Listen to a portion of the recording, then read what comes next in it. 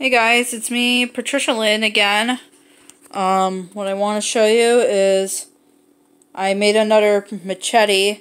This one looks a lot more bigger and different than this one, so I tried to get the same size, but it doesn't have to be the same shape. It can be whatever kind of shape it is.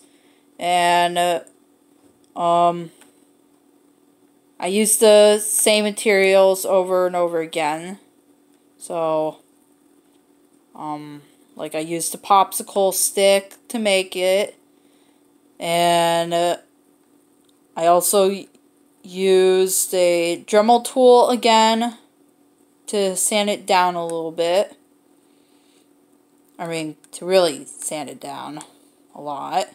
And then, after that, I let it sit and dry with the glue, and then I finally painted it the same exact color. So, yeah, I'm doing a really absolutely great job at this so far, which that's the good thing. So, please give this video a thumbs up, share this video with your friends, and also subscribe if you're new to this channel. So, see you guys next time.